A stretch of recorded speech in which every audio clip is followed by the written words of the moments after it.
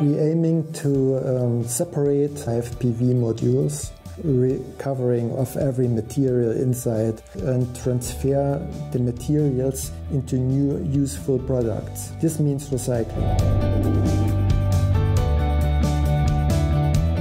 PHOTORAMA is a EU-funded innovation project. They aim to improve the sustainability of all the production chain regarding the renewable energy industry.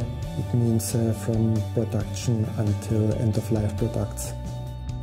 I think a very good achievement is that we use synergies from our partners, and the several developed technologies, smart technologies, we put together in one demo plant, and this was very necessary because of the high number of installed PV types.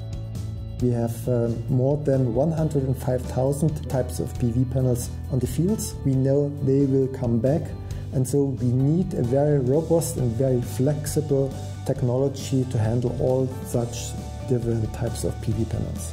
I think we have a good chance to transfer our high innovative technology over the borders. We should show what is possible with recycling, and we don't have to fear to take a waste to transfer it into a useful product again.